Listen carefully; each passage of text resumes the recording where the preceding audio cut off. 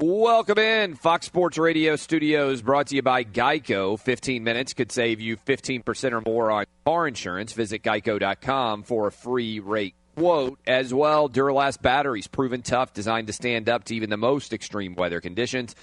With patented technology to deliver the most power during startup, get in the zone, AutoZone. I am Clay Travis. We are always in the zone here on Outkick the Coverage on Fox Sports Radio.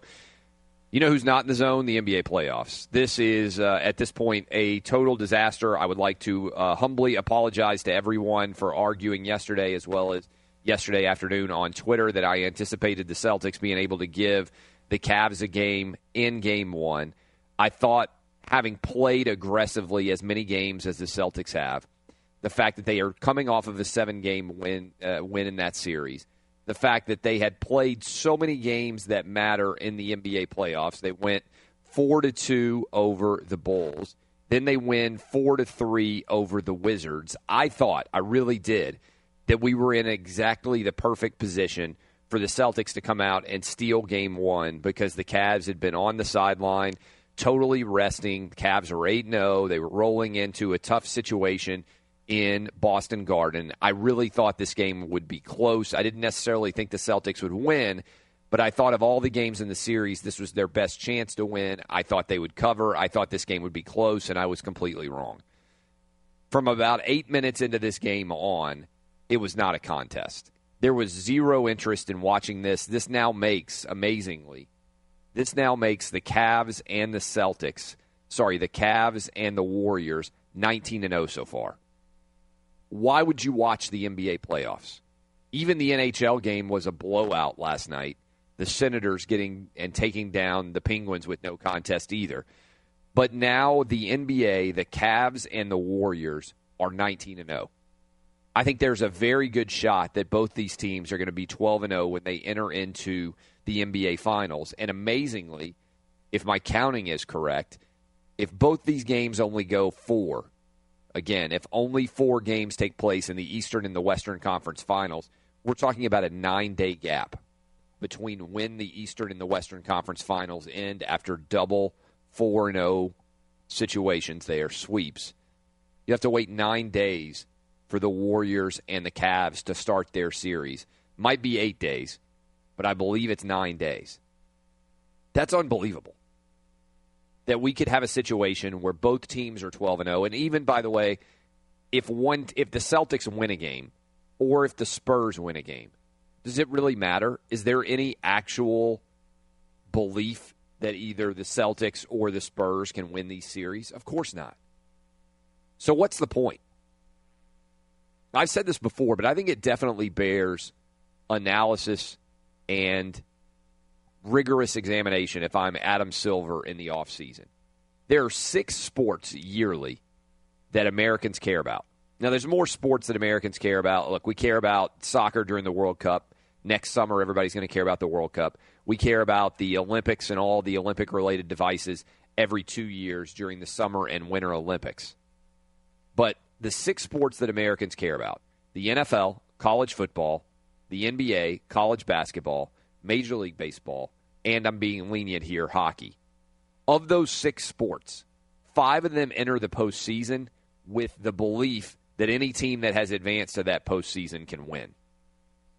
What's more, all of those sports over the course of the season, you have a hope that your team might win a championship. Now it dies, but they at least give you that shot. Great example is going on right now in the NHL. Nashville Predators are hosting the Anaheim Ducks tonight. And if the Predators win that game, they'll be up 3-1. They were the 8th seed, guys. The literal worst seed of the Western Conference in the NHL. Nobody in Nashville expected that the team would make a Stanley Cup run. It's possible right now that they're the overall favorite to win, and I think they would be right now from odds makers, that they would be the overall favorite right now to win the Stanley Cup. Now, they may not do it, but they've come out of the worst seed in the NHL to make a run towards potentially winning the Stanley Cup. A few years ago, the LA Kings did it. Nobody in the 8th seed of the NBA playoffs remotely sniffed moving on to the second round. Hell, they didn't even win a single game. The 8th seed in this playoffs got shut out 4-0 in both the East and the West. The NFL, we've seen so many different teams come out of the wild card and find a way to win a championship. Major League Baseball, wild card teams have won the World Series. The college football playoff, Ohio State was the 4 seed, starting Cardell Jones, the backup third-string quarterback. Ohio State very lucky to make the playoff. They came out of nowhere after an early season loss to Virginia Tech, and they win the championship. All of these other sports, we know obviously in college basketball, the NCAA tournament, so many upsets, so many teams that you didn't anticipate being in the mix. George Mason makes a run to the Final Four. Just think about how often we've seen a team that nobody anticipated win a title in the NCAA tournament. All 5 of the 6 major sports other than the NBA, anything can happen. All bets are off once the postseason begins. I honestly don't know how, if you're an NBA fan, you sit around and watch the regular season right now. Because you're hoping that your team is going to find a way to luck into winning a series? If you're a Jazz fan, yeah, you won a series, and then you got totally run by the Warriors, and you saw that the gap between your team winning a championship and the Warriors is really, really substantial. Why is this Warrior team suddenly going to get worse? This is something that I think the NBA is going to have to deal with effectively until LeBron starts to decline. LeBron ain't declining right now. But if LeBron did decline, who's going to even step remotely close to the Warriors? And this is part of a larger issue I think the NBA is having to deal with, which is the regular season doesn't matter. The Cavs told us that when they decided, you know what, we don't even care about winning the number 1 overall seed. It's one thing to rest players. It's another thing to say, basically, we don't even care about home court. You know how long it took the Cavs to erase an 82-game home court advantage? About 12 minutes. By the end of the first quarter, you looked at this game and you said, man, I don't see any way the Celtics are going to win this game. 12 minutes in, the Cavs had reduced an 82-game season to nothing. And I ask this question, I mean legitimately.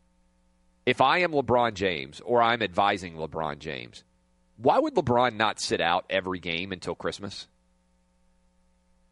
That's the next step that I think a superstar like LeBron could take in the NBA. He has not lost a game in the postseason since, Game 4 of the NBA Western Conference Finals?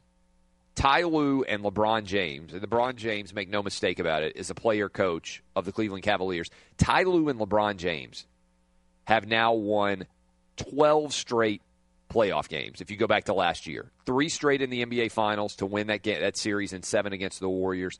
9 straight this year.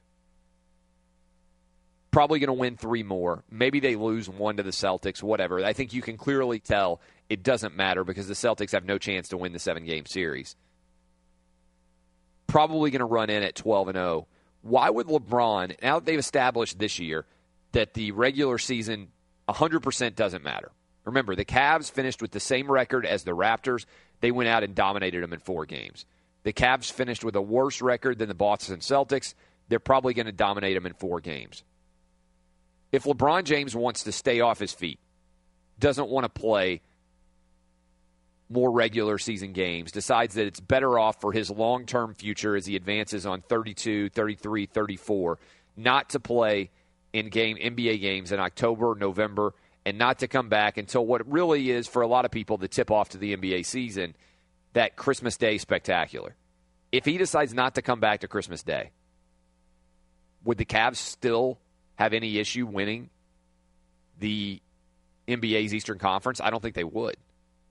They go 500, let's say, without LeBron James. He comes back for the final 50 games of the year. They go 40-10 or 38-14, whatever they go with LeBron James for the remainder of that season, and then they go to the NBA Finals. I think the NBA has got such serious issues right now. Basketball in the long range is great. It's going to be the number 2 sport in the world behind soccer. It's a great game to play for people all over the world. It isn't very expensive, easy to put up basketball goals. The NBA has become a global brand. All of those things matter. But what ultimately matters that the NFL got right decades and decades ago was you're only as strong as your weakest link. The NBA understood that on any given Sunday, you had to have the ability or the belief that your team could win. That's ultimately what makes a good sport. Believing that your team can win for as long as possible is what keeps you engaged in a season. How many people in the NBA right now really believe that a team other than the Cavs or the Warriors can win a title? If you're one of the 28 other teams, why does your season matter? There's no hope whatsoever that you are going to be competitive. And I think the NBA has a serious issue as long as this super team works with the Warriors and as long as LeBron is in the East. The idea that I floated to fix this, and I mean, honestly, if I were Adam Silver, I'd be looking at everything, was the idea of having like MLS. MLS is a fascinating setup for soccer. Not yet one of the major American sports in terms of people caring about it a ton. I know people care about it in different markets. For instance, Seattle is all in on the MLS. And there's now expansion going on. I think over the next decade, the MLS is going to grow. But what's fascinating about the way the MLS is set up is I believe they have 3 teams that are outside of the salary cap. So you can go sign superstars if you can afford to sign them because it's better for the league to have as many superstars on as many different teams as possible. But I think you're limited to 3 superstars. But that allows you to go overseas and grab a David Beckham at the tail end of his career. To go overseas and grab whoever you could, right? So that the Seattle team, I believe, could go sign Clint Dempsey and bring him in here to play. All that matters. And it is totally absurd to me that right now you have all these guys making the decision. Kevin Durant can make any decision that he wants, but when he decided to go to the Golden State Warriors, effectively that ended the Western Conference race. So what would happen if you gave an unlimited salary cap exemption to all 30 NBA teams to pay whatever they wanted for market value for the top players? LeBron James is worth $100 million a year or whatever it is. And then Kevin Durant would be worth 85 or 90 million. You wouldn't have super teams. You'd have talent distributed throughout the league. Is this awful for the league or am I being unfair? I'll take your calls, 877-996-6369. Is the collapse of the NBA regular season, which now leads to only 2 teams that can win championships, absolutely awful? I'm Clay Travis. You are listening to Outkick the Coverage on Fox Sports Radio. Your calls. Also, we're going to talk about the LeVar Ball and Christine Leahy blow-up yesterday on the Herd. This is Outkick the Coverage on Fox Sports Radio. Live from the Geico Fox Sports Radio studios, everybody's got a to-do list. Drop off the dry cleaning, pick up some milk. Here's an idea. Let's save hundreds of dollars on car insurance. And the good thing is you don't have to drop off or pick up anything. All you have to do is go to geico.com, and in 15 minutes you could be saving 15% or more on car insurance. Extra money in your pocket, it just may be the most rewarding to-do you do today.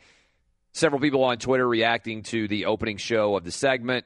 Tyler, Brandon, Craig.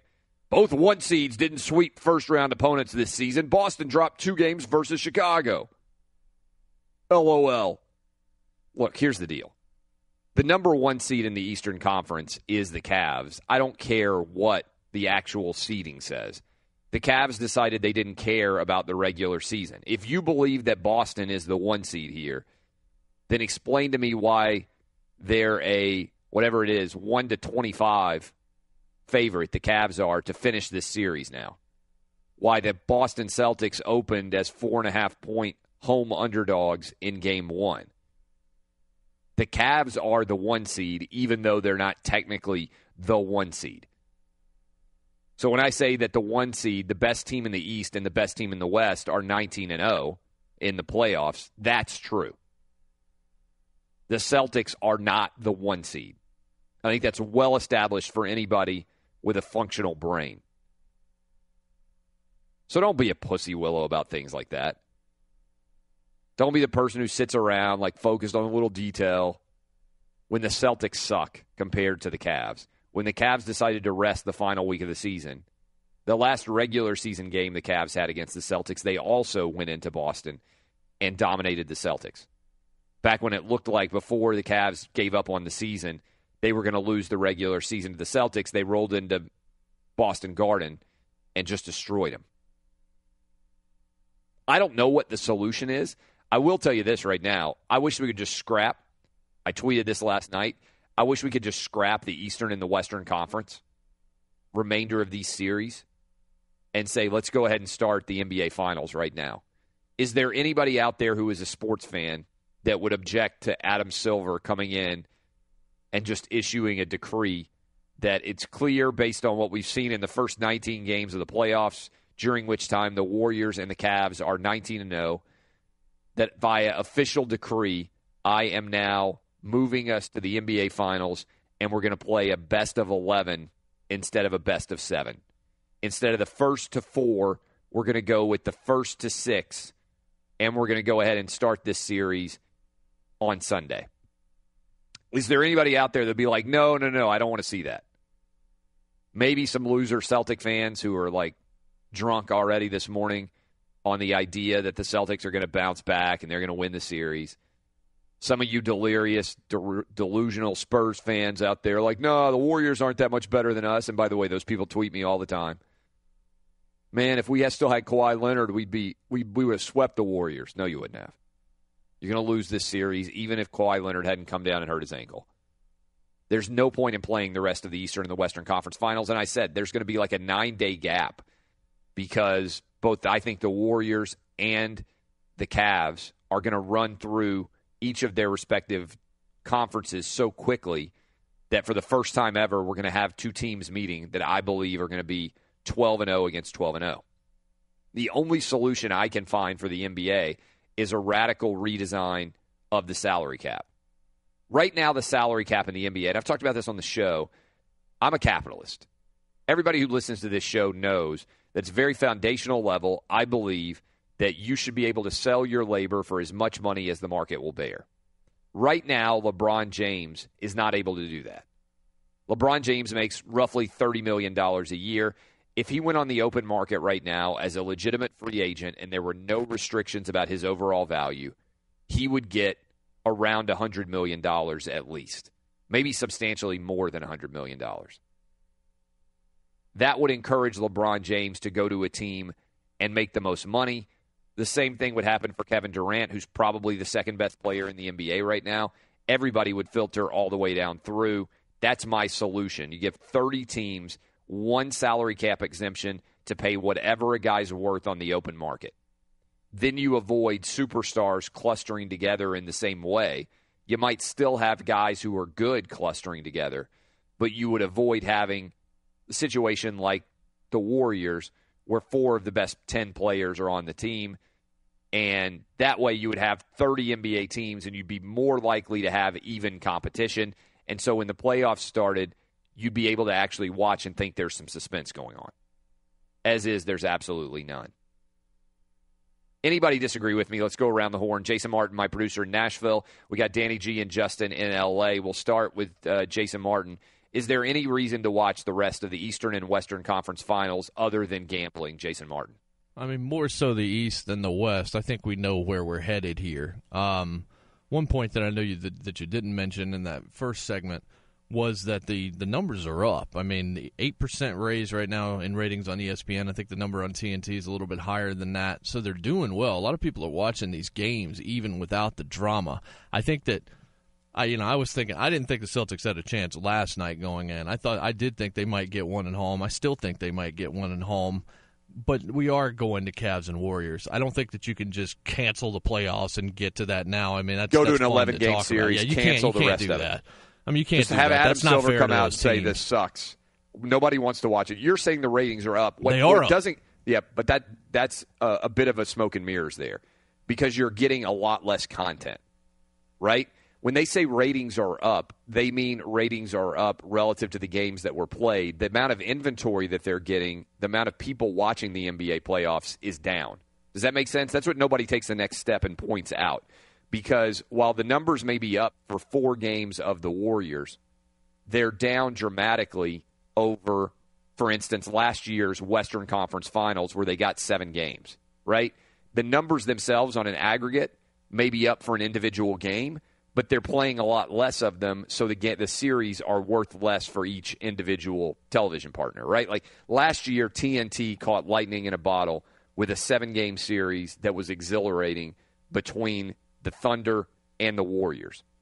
And they got the benefit of a 7-game series, and as the season goes on, as the series goes on, the numbers go up substantially. And most people don't start to watch until the Eastern and the Western Conference Finals. They are going to collapse precipitously if you look at it as a 7-game series versus a 4-game series. They're going to lose a lot of money relative to what they had last year in, for instance, the Western Conference Finals. So I don't buy into – look, I think the NBA Finals may do a great number. I have a sneaking suspicion that the Warriors are going to come out and win in 5 and be one of the best, if not the best, team in the history of the NBA playoffs. So I think the NBA's got a real issue here. Danny G and Justin, any solution at all? Well, I don't know about solution, but one thing to keep in mind, Clay, is that you're a LeBron James twisted ankle or – maybe, say, a Steph Curry broken foot away from, a whole series changing. Are you really for the Warriors? I think the Warriors could have any one of their top 4 break an ankle, and they would still sweep the Spurs. Well, it still would change. Look at what happened with Rondo. I mean, remember what you thought about that series before he got injured? But those teams are not very good. Like, yes, LeBron could get hurt, but LeBron could have gotten hurt also at any point over the last 15 years. LeBron is a machine. The dude just isn't human. He doesn't get hurt. I don't know what the reason is. I agree with you on that, but the point is the games still need to be played because sports is the ultimate reality TV show. What if the air conditioning breaks? Yeah, maybe that's the only solution. In Boston Garden, the only way they can advance is they need to just break the air conditioning because otherwise LeBron and co. are going to roll back in whenever they play this next game. They're going to dominate. And they're going to be up 2-0 going back home to Cleveland, and they're going to close out the Celtics in 4-0. And if they don't close them out in a sweep, they're going to lose one game and then win the next 3. There's been no indication whatsoever ever since the first series where the Cavs didn't play that well against the Pacers. I mean, let's be honest. The Pacers played the Celtics. I mean, the Pacers played the Cavs better so far than either the Raptors or the Celtics have. I know it's early in this series, but at least the Pacers were competitive in that first 4-game series. All right, I'm going to play you some audio here from the Herd yesterday. This is Christine Leahy and LeVar Ball. LeVar Ball does offer some hope for the NBA because his son Lonzo could end up with the Lakers. If you haven't heard this audio, I think you're going to have a lot to react to here. We're going to play that. But first, let's find out what's trending now. Welcome back, Fox Sports Radio Studios, brought to you by Geico. It's easy to save 15% or more on car insurance with Geico. Go to geico.com. Or call 800-947-AUTO. The only hard part, figuring out which way is easier. As well as with TrueCar, you can find out what other people in your area paid for the same car you're looking for, and on average, save over $3,000 off MSRP. Whether you're looking for a new or used car, visit TrueCar to enjoy a more confident car buying experience. Yesterday on the Herd, LeVar Ball came in to make his first media appearance since the Lakers gained the number 2 overall spot in the NBA draft lottery. The Lakers now, LeVar Ball believes, going to draft his son Lonzo. That will keep him in L.A. He believes, LeVar does, Magic Johnson 2.0. LeVar has made a lot of news. He's been on this show. He's been on pretty much every show on ESPN and Fox across the board.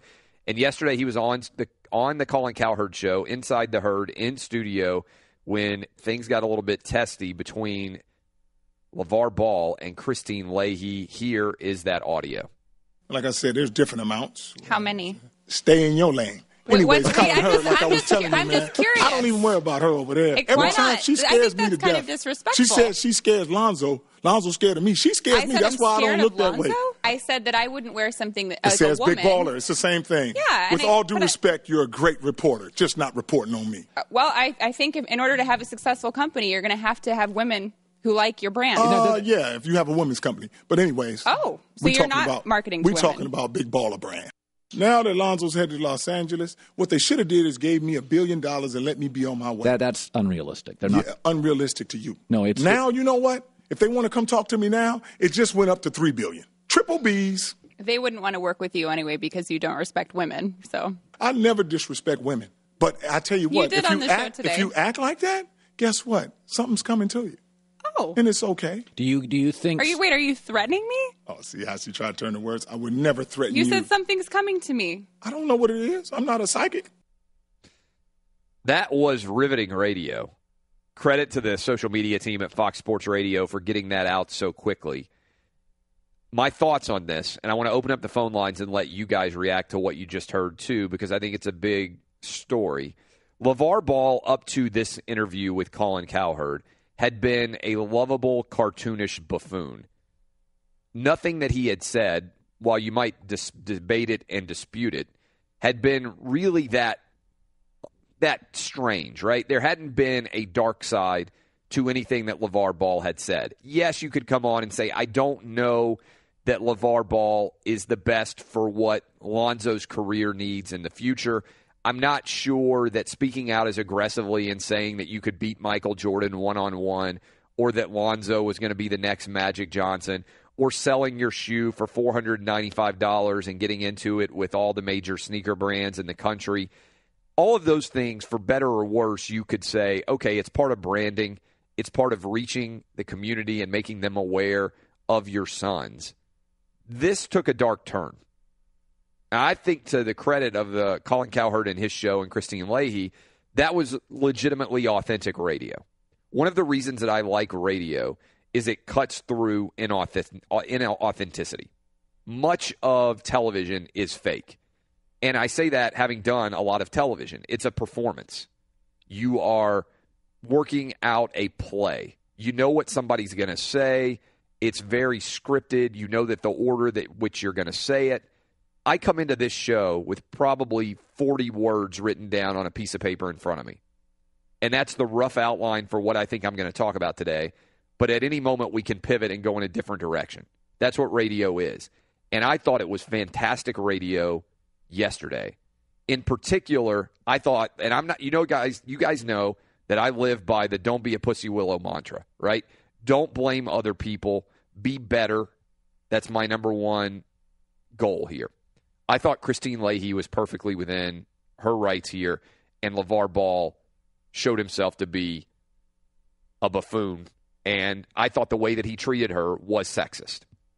And I'm not a guy who plays that card. You guys know that I very rarely will say that I think somebody's being treated differently based on race or sex or anything else. I think LeVar Ball there, the way he was interacting with Christine Leahy, was 100% sexism. I don't believe that he would have talked to me that way. I don't believe that he would have talked to Jason Whitlock. I thought the joke about Jason Whitlock only being an expert on snacks was perfect. Now, I have done the Cowherd show quite a few times in L.A. Colin's a friend of mine. Christine is a friend of mine. Jason Whitlock is a friend of mine. I know all three of those people well. So you can say, Clay, you're biased because these are people that you're friends with. But when I watched that situation, I have sat on that couch where LeVar Ball is sitting on that couch. I have interacted with Christine Leahy on multiple occasions, many different times during the course of that show. You go on Colin's show to be a guest with Colin, but also Christine is on that show. And when she interjects, you respond and interact with her. That's how a show works. I thought it was incredibly disrespectful of LeVar Ball to not be willing to address Christine Leahy and look at her. I thought it was incredibly disrespectful to tell her to stay in her lane.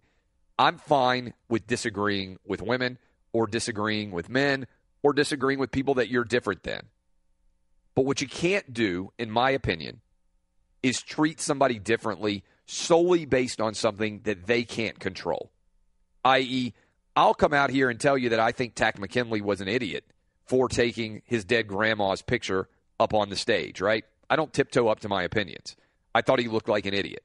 I'm not saying that because Tack McKinley is a black guy. I also went after Garrett Bowles, who I thought looked like an idiot when he took his kid on the stage at the draft and said that he was going to remember it forever, and the kid is 4 months old. I think that the way LeVar Ball talked to Christine Leahy was about her being a woman. It wasn't about her opinion at all. And people out there say, oh, the reason why he was mad at Christine was because she talked about his parenting and his relationship with Lonzo, and you don't do that. Really? The only reason why LeVar Ball is famous at all is because he's a dad. The man hasn't done anything to be in the news other than having produced Lonzo and a couple of other sons. His relationship with Lonzo is integral to his existing in the public arena. this is an interesting dichotomy. I'm not necessarily a fan of LeBron James in terms of the way that he's carried himself of late, complaining about the use of the word posse, getting all triggered when Charles Barkley criticized him for whining, the way that he reacted to LeVar Ball when LeVar Ball talked about how usually superstars didn't have great sons as basketball players. But LeBron James, remember what he said? He said, take my family out of your mouth, which is why it would be now ironic if LeVar Ball's upset about people commenting on his family. But LeVar brought LeBron James's family into the equation when LeBron hadn't necessarily done anything to put his kids into the limelight. Now, I think LeVar happened to be right. By and large, superstars don't produce superstars. There are exceptions. But most of the time, guys who played in the NBA, you have a Del Curry, who was pretty good, and he produces Steph, who's incredible. You have Kobe Bryant's dad, who was pretty good, and he produces Kobe, who's incredible. By and large, Michael Jordan, the best player in the world, doesn't also have a son who also happens to be the best player in the world. Genetics matter, but being the best is really incredibly difficult. And so that genetic code that creates the best doesn't typically replicate. I mean, I don't even know. Maybe it's the Bonds family. Maybe it was Archie Manning. It's relatively rare that you are an elite athlete and you produce elite athletes. But I thought Christine Leahy was completely within her right to ask how many shoes he had sold. That's a question that every single person listening right now has had ever since we knew those shoes were selling for $495. And I thought everything that followed LeVar Ball was in the wrong. I thought he treated her differently and didn't take her opinion seriously because she was a girl. You can agree or disagree. You can react right now. 877-996-6369. This is Outkick the Coverage. Your call's next. Was LeVar Ball sexist? On Fox Sports Radio. Live from the Geico Fox Sports Radio studios. What does it mean when Geico says just 15 minutes could save you 15% or more on car insurance? It means you probably should have gone to geico.com 15 minutes ago. We're talking about LeVar Ball's performance, and I think it's fair to say it's a performance. I think he's an actor. I think he's really good at being entertaining, but I think that the way he treated Christine Leahy yesterday was sexist. I think the very definition of sexism is treating somebody differently than you would somebody else who's a male in this situation. I don't think that LeVar Ball would have talked to me like that if I had been sitting in Colin Cowherd's studio. I don't think he would have talked to Jason Whitlock like that. I don't think that he would have talked to my producing corps like that, probably. You may disagree. You may think that everything that he said to Christine Leahy was perfectly within bounds. I think that he can say whatever he wants, first of all, right? I'm a First Amendment absolutist. But then when you say stuff, you can get attacked for it. And that's my perspective in general. Let's go around the horn with the crew here. Do you guys agree with me that LeVar Ball was treating Christine Leahy in a sexist manner in that interview on The Herd? Jason Martin. Yeah, I agree with you. You know, I don't want to try and put intentions into somebody's mind because I wasn't there, and I'm not him. I don't know whether or not that's what he intended or if that's just how it came across. Obviously, she's been critical of him in the past, so has Jason Whitlock, and he doesn't strike me as somebody that takes criticism particularly well. And let me say this too. Let me cut. I think that's a good point because I don't think he's used to criticism. For anybody out there who enters into the public eye that hasn't been in the public eye before, I think the amount of criticism that you get for any opinion right now is bracing. I've said this before. If your average person who's listening to this show right now had my Twitter feed for a day, they wouldn't be able to handle it. They'd be like so riled up about all the people who are tweeting things that they disagree with that I'm saying all day long. I mean, there are literally hundreds of times people tell me I'm an idiot every day because they disagree with my opinion. That's fine, right? I can take it, but I've built up that tolerance. Just like you don't suddenly go out and run a marathon, you can't step into the public arena and be able to take all these blows. I mean, look, Donald Trump can't handle it right now, and he's been in the media for years. It's a savage world out there. And I think in particular when it's you being attacked directly.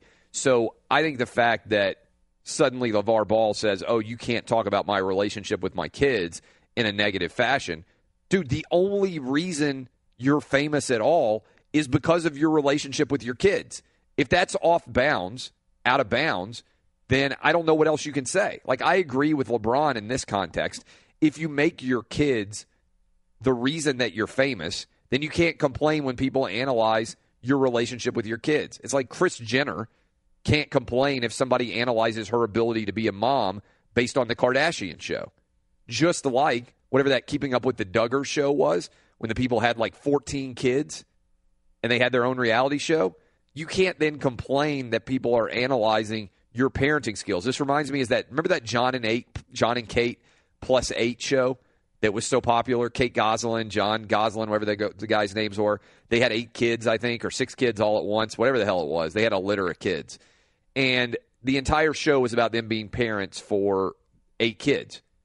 And they started to get upset. They're like, look, we're just a family. I don't know why we're being criticized as parents. I'm like, the entire purpose of your reality show in which you allow cameras to follow you around all day is what it would be like to be a parent with that many kids. Same thing with that MTV show. When MTV had their show about like 16 and pregnant or whatever it was, teenage girls who were pregnant, and then people criticized their parenting. It's like literally the reason you are famous is because you're a parent. You can't then complain because people aren't always just praising you as a parent. LeVar Ball's parenting skills are certainly there to be debated. I don't understand how that's remotely a point of contention for him. When you make your family the reason that you're famous, just like with the Kardashians, just like with the Duggars, just like with the Goslins, that's the reason you're famous, just like everybody else out there who does like Friday Night Tykes, what was the show where they had the Honey Boo Boo, the pageant parents and all those things. That's all fair game.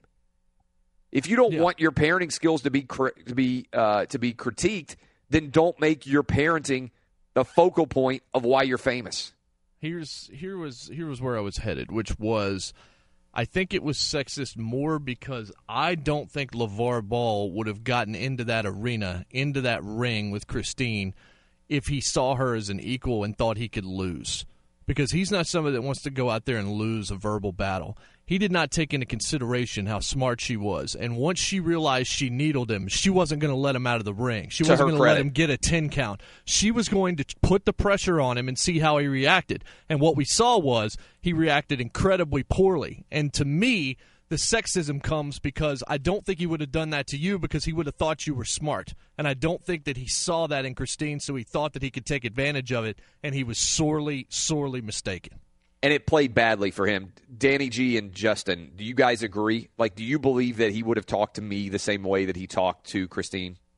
I think it's possible, Clay. I didn't hear the entire interview, so I don't know. I could be wrong on this point, but I agree with you that you got to be open to people criticizing your parenting when that's what you are, is just parent of Lonzo Ball. The only reason LeVar Ball is famous is because he has famous kids. He hasn't done anything. Like, to LeBron's credit, when LeBron said, leave my kids out of this story, LeBron's saying, look, I'm famous. You can talk about me, but don't talk about my kids. I haven't made them the story. Same thing about me. Like, I don't really care what you say about me. I think it's rough when I put out a picture of my kids and people take shots at my kids. I'm like, really? I got a 9, a 6, and a 2-year-old? Like, you really think they're in the arena in terms of being able to rip them? Mafia wouldn't even do that. We're going to open up the phone lines. I'll take your calls on this. 877-996-6369. Am I right or am I being a pussy willow? Was LeVar Ball out of line here on Fox Sports Radio? Welcome back. Fox Sports Radio studios brought to you by Geico. 15 minutes could save you 15% or more on car insurance. Visit geico.com for a free rate quote. As well, drive the new Duralast GT brake pads, proven tough from the tracks to the streets and sold only at AutoZone. Get in the zone, AutoZone. Always in the zone here. If you're waking up across the country, I'm demanding that we have an 11-game series for the NBA Finals and that we go ahead and end the Eastern and Western Conference Finals. There's no uncertainty out there. The Cavs and the Warriors are now 19-0 so far in the playoffs. The two best teams not even able to be challenged inside of their own conferences. Let's go ahead and get to the NBA Finals instead of waiting till June 1st or whatever day it is, and go ahead and start now and play a best of 11 as opposed to a best of 7. We are also talking about what happened yesterday on The Herd.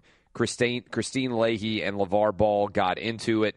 Was it or was it not sexist of LeVar Ball, the way he talked to her, the way he said stay in her own lane? And I think in a larger scale, if you're saying, why does this matter? Does Jeannie Buss watch this and have second thoughts about drafting Lonzo Ball? Jeannie Buss, a powerful woman, right? When LeVar Ball refuses to look Christine Leahy in the eyes, and when he refuses to consider her perspective, and when he refuses to acknowledge that if you're trying to build a brand that's based on apparel, women are buying all the shoes for pretty much every boy who wants those shoes between 12 and probably 20. If you're paying $500 for those shoes and you're a 12 to 20-year-old boy, your mom's probably involved. Moms make most apparel decisions. The vast majority of things that men wear oftentimes are bought by women. I got a whole closet full of stuff I didn't buy. My wife said, I think you look good in that. And I thought, she might sleep with me if I wear this. And so I got it. That's true. True for men everywhere. Some of us are fashion plates. Most of us defer to women in our lives to make sure we don't look like total idiots when we have to get dressed on our own. LeVar Ball saying that he doesn't care about women, the Big Baller brand's not for women. That's fine. You don't have to make women's clothing. But I definitely think you need to consider the way that you're going to come across, particularly now where we got a month or 6 weeks or whatever it is until the actual NBA draft, and everybody's looking for reasons not to pick you. That's what happens in the draft. Everybody picks apart every aspect of your game, and I think that LeVar Ball is a substantial negative for Lonzo Ball. I really do. Now, maybe Lonzo is eventually going to become independent. He's only 19 years old. But I think the way LeVar carried himself on the herd yesterday was a big red flag, if I'm Jeannie Buss. If I'm sitting around in L.A. and I'm saying, who am I going to invest in this number 2 pick? Do I want the LeVar Ball circus for the next several years? I'm not sure that I do. People say, well, why do you care about LeVar Ball? Well, he's made himself a story. And he's made himself a story based on his relationship with Lonzo. I don't think there's any doubt. 877-996-6369. I'm curious what your reaction is going to be. I want to pull up the poll results. I'm on Twitter at Clay Travis. Was the way that LeVar Ball treated Christine Leahy yesterday sexist? I think it was. 61% of you, as we come up on 1,000 votes, agree with me that LeVar Ball was sexist. Now, that means 40% of you nearly think that he was not. So if you disagree with me, you're welcome to come in and tell me why my opinion is wrong. Danny G, does anybody in the show here believe that he wasn't sexist? Danny G, are you also in the sexist camp? I think sexist is kind of a strong word to Why use. would you? How would you defend him that he wasn't sexist? Because I'll say he was rude, he was condescending, but I've seen him act like that on other shows. Obviously, these two have a little bit of a history with each other, back and forth. I think that has a ton to do with what happened. And so I could see both sides of it because, Clay, I went to their website and looked. They do have women's apparel on the Triple B website. So now they're not marketing to women. But, look, I just think it's a bad look for him, but I think it kind of got blown overboard. When you don't engage in an argument, to me, that's a form of disrespect. I always tell my wife that. I'm not sure if it works, but you can file this away as a potential thing to use the next time you get into an argument with your significant other. If I don't argue back with you, it's because I consider your argument to be worthless, right? Like when I hang up on people on this show, I'm like, that's not a good argument. We're on in 50 states. If you're going to step to me and try to bring an argument on the show, it has to be an argument that's worthy of actual contemplation. And a lot of times people call in, they make bad arguments. I'm like, and that's a bad argument. Hang up. Let's hang up. Right? I mean, that's what I do. People say, oh, you don't leave your callers on long enough. Well, a lot of times I don't leave the caller on long enough because the argument's bad or because I can make the counter argument better. I could make, if I wanted to defend LeVar Ball here, the challenge is I don't know how I could do it in a legitimate fashion. I could do it because I can make any argument. It's what lawyers do, right? You can defend anybody. I've defended murderers. I can certainly defend LeVar Ball going on the herd. I just felt like, in watching it, I watched it live when it happened. I just felt like he doesn't like her. And is that because she's a woman? I don't know. I'm not in his head. I can't answer that for him. In order for him not to like her, I don't understand what she said that's so inappropriate. Well, see, by the way, I would go on and he should have called her out on it. Like if he disagrees with her based on the way she's treated him, he could have fired back and said, look, I'm not going to engage with you right now because I thought you were out of bounds in the way that you criticized my relationship with my sons. I think I've done a pretty good job raising them. You can criticize me as much as you want, but the moment that you start to criticize my family, that's to me a line that I'm not willing to cross. I appreciate the fact that that's your job, but I thought you went overboard. Like, I if he just get said that, but it would be like if we had a guest on your show here and Jason started going at the guest and they started getting into it. Because the one thing that I also noticed, how come Colin didn't really come to her defense? He stayed out of it. I think Colin did a good job there, because if you come to his if he had come aggressively to her defense, it's like she needed it. I hear that, and I read tons of comments all over FoxSports.com yesterday and everything.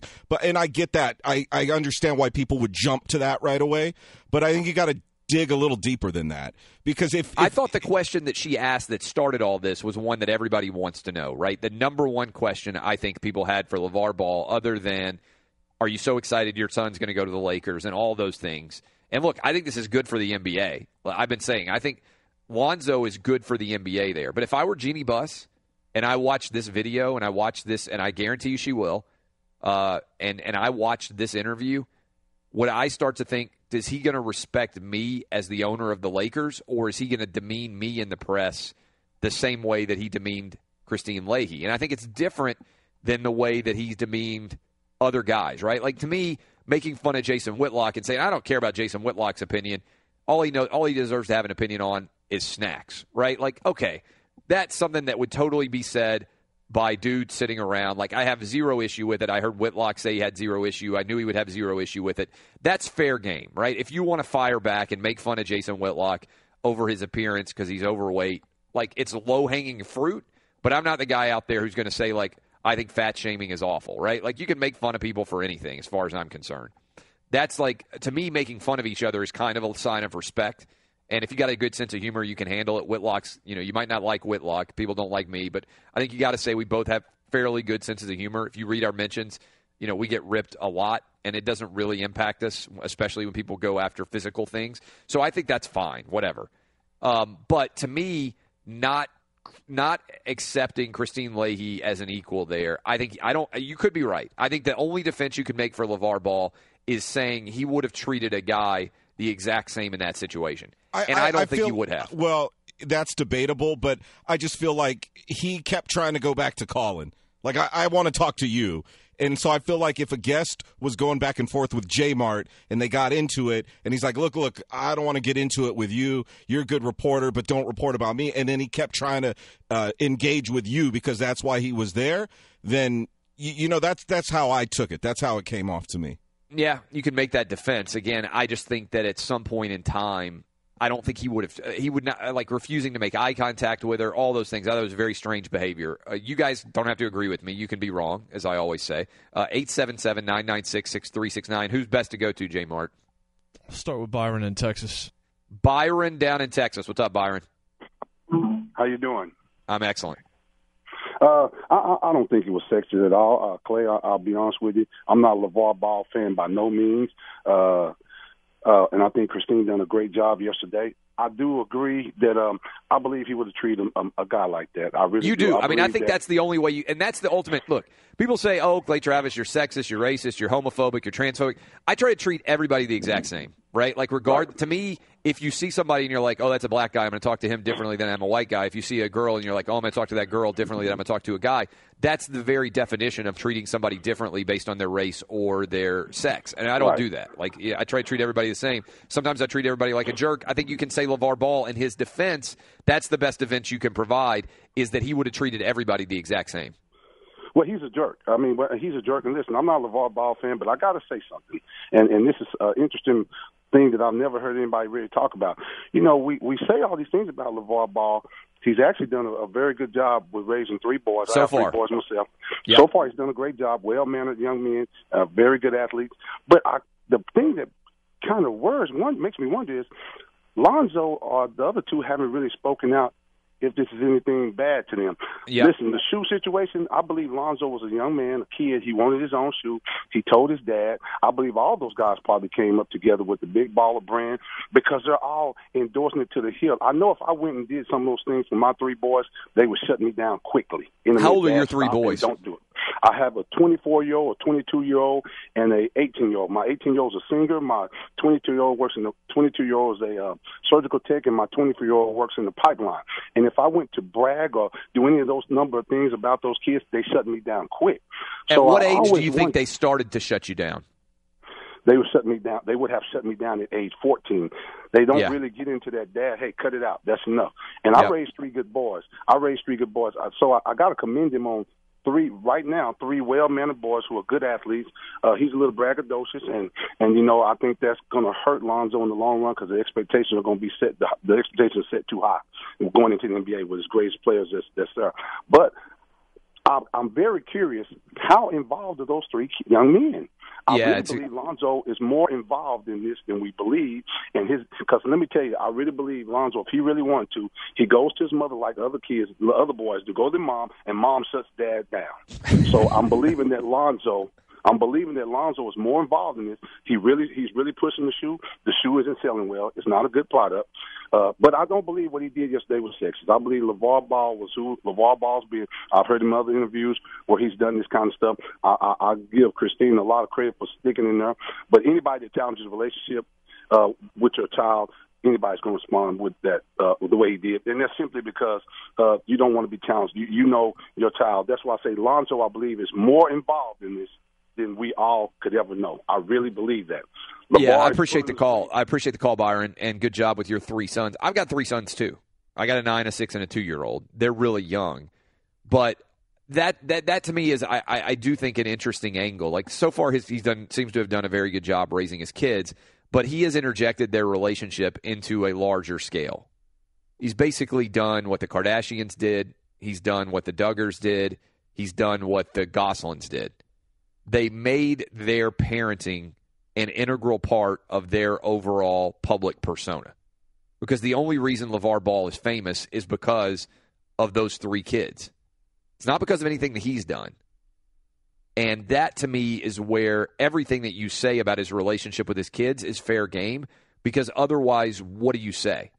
And I think it's fair for Christine to ask, what is Lonzo's real thoughts on the way that his dad has got him portrayed? I think his dad hurt his chances of winning in the Sweet 16. I think that De'Aaron Fox, who beat Lonzo pretty bad head-to-head, scored 39 points on him. I think that Kentucky team played better because LeVar ran his mouth. You could think that's crazy. You could think I'm an idiot for that argument, but I think that Kentucky performed better because of all the smoke that LeVar Ball was blowing. Let's go to JD in Fort Myers. JD, what's up? What a Richard. I mean, straight up. I mean, completely disrespected her. You know what I hope? I hope Jeannie Buss gets on the phone with Danny Ainge and says, hey, do me a favor, take the heat off me, grab him with the number one so I'm not looked like a fool for not taking him, and do a sign and trade with Isaiah Thomas for Gordon Hayward, and let that be that. I appreciate the call. I mean, if you're sitting around in your Jeannie Buss and you're looking at this and Magic Johnson, you're saying De'Aaron Fox crushed LeVar Ball one-on-one. Do we know anything about De'Aaron Fox's family? LA's got a lot of drama already. Do we need LeVar? Let's go to Briggs in Jacksonville. How you doing, Clay? For me, I agree with a lot of what you're saying. When I was watching it, I could not believe that he wasn't giving her eye contact. Yeah, like, that's strange. I couldn't believe it. But at the same time, like I can't call it sexist because I don't know if he would have done it, like you said. But, that's the question. What really rattled me was when they got into a heated argument, and like you said, like she wasn't going to back down. She was going to keep going. What really rattled me was when she said, "Are you threatening me?" So that took it to a whole nother level for me. Like, it's a sports argument. Like, I loved it. It's great for the NBA. It's great for basketball and sports. But I couldn't believe she was saying, "Are you threatening me?" after you said you have something coming. Obviously, this man is not going to threaten a woman, has a wife on national television. So I cannot believe she said that. Yeah, that was probably an overreaction. I don't think that was a threat, but I understand within the context you've got something coming to you. What is he saying? That's a very kind of open-ended statement. Karmically. That's just slang. And I think what he meant was what he was giving her, the attitude he was giving her is what she had coming. Oh, okay. Yeah, and again, maybe that's what he meant, but I can understand her perspective of that's an open-ended comment. What are you trying to say? And I also think stay in your lane. I would be curious if LeVar Ball has ever said stay in your lane to a guy. Because I think a lot of people who hear stay in your lane. And by the way, we haven't heard from a single woman. Maybe we should open up the phone lines and just let women react. Let's play that audio for you again. We got a lot of calls. People want to weigh in on this situation. We'll play the Christine Leahy and LeVar Ball audio if you haven't heard it from Colin Cowherd's show, The Herd, yesterday. Fantastic live radio. And if you're a woman out there listening right now, maybe I'm curious about what you think in particular. Did you feel or would you feel, based on the way he was talking to you, that you were being excluded from the conversation based on the fact that you're a woman, which, again, I'm not usually the one to come out and say, oh, that's sexist, oh, that's racist, oh, that's transphobic, homophobic, whatever else. When I watched this, I thought LeVar Ball treated Christine Leahy differently because she was a girl, and that to me is the very definition of sexism, particularly in sports where maybe a lot of times people say, if you're in a negative context, oh, women don't deserve to have their opinion heard. This is something women don't like in general, but certainly in the world of sports, women feel demeaned, I think, oftentimes when men say, oh, I'm not going to consider your opinion on this because you're a girl. I think that's sexist, and I think that's what LeVar Ball was basically doing. We'll talk about that and more. 877-996-6369. I am Clay Travis. You're listening to Outkick the coverage on Fox Sports Radio. Live from the Geico Fox Sports Radio studios. Great news. Quick way you could save money. Switch to Geico. Go to geico.com, and in 15 minutes you could save 15% or more on car insurance. We're talking about the LeVar Ball. That's a problem for Lonzo. A lot of times, I say Lonzo and I mean LeVar. He's getting tarred and feathered by his father. If you haven't heard this audio, yesterday on The Herd, LeVar Ball, father of Lonzo Ball, was on to discuss his son likely going to the Lakers with the number 2 overall pick, and things got heated when Christine Leahy asked how many pairs of shoes they had sold. Like I said, there's different amounts. How many? Stay in your lane. Anyways, I'm just curious. I don't even worry about her over there. Every time she scares me to death. Kind of disrespectful. She says she scares Lonzo. Lonzo's scared of me. She scares me. That's why I don't look that way. I said that I wouldn't wear something that it says big baller. It's the same thing. Yeah. With all due respect, you're a great reporter, just not reporting on me. Well, I think in order to have a successful company, you're going to have women who like your brand. Yeah, if you have a women's company. But anyways. Oh, so you're not marketing to women. We're talking about big baller brand. Now that Lonzo's headed to Los Angeles, what they should have did is gave me $1 billion and let me be on my way. That's unrealistic. They're not unrealistic to you. No, it's now. You know what? If they want to come talk to me now, it just went up to $3 billion. Triple B's. They wouldn't want to work with you anyway because you don't respect women. So I never disrespect women, but I tell you what, if you act like that, guess what? Something's coming to you. Oh. And it's okay. Do you think... Are you threatening me? Oh, see how she tried to turn the words? I would never threaten you. You said something's coming to me. I don't know what it is. I'm not a psychic. Miranda in Knoxville, I tossed it out and said, I'd be curious what women would think. Do you think that he was being demeaning? Was this sexist of LeVar Ball? I don't know the answer. 877-996-6369. The poll questions seem to suggest yes. 6,000 of you voting so far. 63% of you say that you thought it was sexist. Miranda, was it sexist? You know, I'm not totally sold on the sexist idea. I kind of agree with Danny G. When I just don't think LeVar Ball likes Christine Leahy, which is fine. We don't like everyone. That being said, was it disrespectful? Yes. Was it demeaning? Yes. Was it inappropriate? Yes. However, I think it's probably on a grander scale. Like, let's think about PR. Okay, obviously, his son's going to be successful in the NBA. Whether he ends up with the Lakers or a different NBA franchise, he's going to be successful. That being said, were these just like simple, like I'm being funny comments, or was this kind of like a bigger picture into, you know, if he goes to an organization that has a very strong female presence, are we going to be stepping on the toes of women? Are we going to be stepping on the toes? Should we start off maybe on a bad foot, like with PR? I mean, what's LeVar Ball doing? He's trying to get paid, and he's making money off of his kid. Like, should we start out with being disrespectful? You know, whether it's, you know, obviously she's not the main host of Colin Cowherd's show, but should we start off like with that kind of demeanor where I'm going to say what I want and do what I want and be disrespectful to whom I want to? Is that somebody that I want representing my organization and having my child, you know, be on this organization? Would you, if you were Jeannie Buss, multimillionaire, billionaire owner of the Lakers, you're going to watch this interview or you're going to listen to it, would it give you pause at all? Yes, I think so because, like I said, I'm not totally sold on the sexism. I do think the problem is that he does make multiple comments about, Big Baller Brand isn't for women and she needs to stay in her lane. Like, is that somebody that you want coming? Obviously, he's going to be a huge part of his son's NBA career. Is this he's going to be courtside for every game. He's going to be talking to the media after every game. Yeah, and if we think the shoes are a big deal now, like, wait till he gets on the Lakers. Wait till he gets on whoever. I mean, it's a two-part thing. It's kind of like dad. It's like a son and dad duo, right?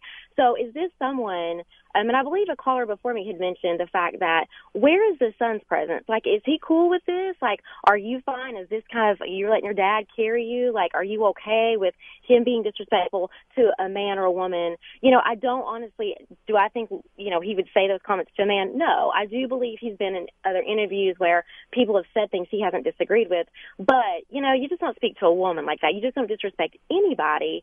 But as, a female, I'm in charge of the Lakers. I'm making all these big decisions. Is this someone I want speaking for me, on my behalf? Is this who I want to represent my team? Are we already going to step on people's toes and be offensive and have to discuss men versus women? And, obviously he's going to have to make some statement about this. So then the choice is, does he stand by what he says? Or do we do the whole apology? I would never be disrespectful to a woman. She took it out of context. Like, which direction does he go with this? And keep in mind, we're talking about a man who has done nothing to be famous but try to sell some shoes. And at the end of the day, we all want to know how many shoes have been bought. Like, inquiring minds want to know, like, how many of the Big Baller Brand shoes have been sold? I would like to know. Yeah, no doubt. Appreciate the call. Let's go to John in New York City.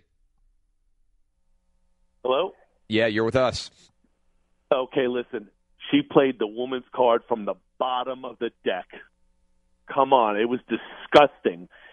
She personally attacked him the night before on Speak Yourself. She said, I think his kids are scared of him. They're scared to speak up. I don't even think they had a choice on whether they could play basketball or not. I think they were made to play basketball. So she personally attacked his parenting. She personally attacked his family. No, but isn't that fair game? Isn't that fair game when you're only famous? That is for... fair. That absolutely in the respect play that he put himself out there, in the manner that he's gone about the marketing campaign, because his son is a little shy or doesn't want to get out there, and the hype that he's brought. Hey, you bring that on yourself. It's going to come. With the good publicity comes the bad. But where it goes wrong is, he went in there, you could tell, he went in there with that chip on his shoulder that he was going to confront her, whether she was a man or a woman. And what happened was, it got lost in translation when he said, stay in your lane. And he said he did reference the fact, you said Alonzo's scared. And as soon as she got confronted, she took it to, you're attacking me because I'm a woman. Are you threatening me? And he used slang terms when he said, I forgot the exact quote, but it's almost like saying you're getting clapped back or different terminology. But the whole triggering thing she said, are you threatening me? No. What he was saying is if you say something, expect to be confronted. And you know what? We always talk about equality and women can stand on their own 2 feet. But when a man and a woman have an interaction like that, it's always said that, look at the way that man talked to him. No, that was a confrontation. And we want equality for women. That had nothing to do about sexism or threatening, but that's where she took it. She was uncomfortable with confrontation. Some people do not do well in a confrontation. You know yourself. You went to law school. How many lawyers that work in law firms can't go into a courtroom because that's not their where they can shine? They can maybe behind the scenes they write briefs and everything, but when they get in the courtroom, maybe they freeze up. Okay, that is when you get confronted, especially on live TV, and the manner it was going. To take that, it was an scapegoat. I just found it disgusting because if we go down that road, we're never anybody can say you're being racist, you're being sexist. So you think I'm being a pussy willow for thinking this was sexist? Oh my God, there's nothing sexist about it. Good stuff, John. I got to go to trending. Tyrone agrees with you in Birmingham. We're going to go to him next. He says I'm being a pussy willow about this entire process. He may be right. Who knows? We'll talk to Tyrone next. Your phone calls 877-996-6369. I am Clay Travis. You're listening to Outkick the Coverage. Here's what's trending now. Welcome back. Fox Sports Radio Studios brought to you by Geico. Easy to save 15% or more on car insurance with Geico. Go to geico.com or call 800-947-AUTO. The only hard part, figuring out which way is easier. As well, with TrueCar, you can find out what other people in your area paid for the same car you're looking for and on average save over $3,000 off MSRP. Whether you're looking for a new or used car, visit TrueCar to enjoy a more confident car buying experience. A lot of you confident in different opinions about whether or not LeVar Ball was being sexist on the herd, and Tyrone in Birmingham says I'm being a pussy willow. You can react as well, 877-996-6369. Tyrone, what's up? Am I being a pussy willow about this? If LeBron James, in your words, is the king of the millennials, you are the king of the pussy willow. So, I expect the other side of the argument. So, basically, you believe – so, in order to have your argument, you think LeVar Ball would talk the same way to a guy? Oh, yeah. If that was you, especially you, if he followed you, talk to the hand. There's no question about it, man. This guy's sick. Listen, remember what we're talking about here. This guy says he could beat Michael Jordan one-on-one in his prime. Yes. We do – Clay, I'm going to give you a good experiment. I don't know if you'll do it now. You're there in Nashville, so you're going to have black barbershop. Take your 3 boys to a black barbershop one Saturday, and you're going to see multiple balls in there making just unbelievable statements. Yes. Now, Christine, initially when she asked the question, well, how many have you sold? Like that, he said, talk to the hand. I'm not talking to you. He was playing, but she took it to the next level, and he made compliments. He said, you're a great reporter. You're just not good reporting on me. All right? When she said, oh, you're threatening me? When he said, you got something coming to you, that only meant, people have went up to it but didn't say it, that only meant that, I'm going to say something back to you. It didn't mean he was going to come over there and hit her or anything. I'm like, oh, she is tripping or whatever. She was totally out of line. You know he's a clown. And Colin started laughing as soon as he said, talk to the land. You go back and listen to Colin started laughing. And how lucky is Colin to have this to happen and other people are talking about it?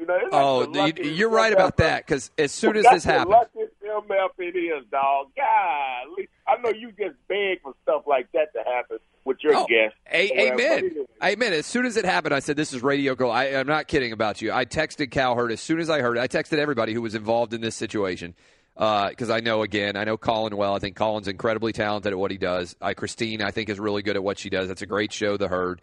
And obviously, I'm good friends with Whitlock. You guys have heard him on the show quite a bit. But as soon as it happened, I texted Colin Cowherd yesterday, literally like 10 minutes after it happened, radio period, gold period. I mean, it was. It was incredible radio gold. Thanks for the call, Tyrone. I mean, I watched – I'm king of the pussy willows today, according to Tyrone. I need to get that T-shirt made. I watched this thing happen. I loved the line about snacks with Whitlock. I thought it was pretty funny. I texted Whitlock as soon as I heard it, like, this is great for you. And again, I got to give credit to our Fox Sports Radio crew. They had that thing out there almost immediately. I think what it was authentic. And I think people respond well to authenticity, even if it isn't necessarily as beautiful as you would like authenticity to be, right? I think that was authentic live radio. You don't know what's going to happen from one moment to the next. I thought it was great for the Herd. I thought it was great for Leahy. And you know what? As much criticism as LeVar Ball may get, and as many of you as may think that he was sexist or a bit of an ass, even more so than normal, I say this all the time. There's no such thing as bad publicity as long as you aren't facing jail time. LeVar Ball is a perfect test of this. If Lonzo ends up going 2 to the Lakers, all he's done is burnish the big baller brand. Now, I don't know how good Lonzo's going to be, but it's a fascinating question. Absolutely fascinating. Let's go to David in West Palm Beach. Hey, big fan of your show. I guess we could put this in a vacuum. I don't believe it was sexist, but there definitely was a great deal of disrespect towards Christine. You could see in his body language, he didn't face her when he was talking to her. And, LeVar's a playful guy, and he behaves like that often. But I don't want to say it was sexist, but it definitely leaves a lot. Did we lose him? Did he get sniped there? Thanks for the call. Let's go to, Ralph in Coral Springs. Ralph, what's up? Hey, Clay, I just wanted to make a statement. I'll see if you agree with me on this.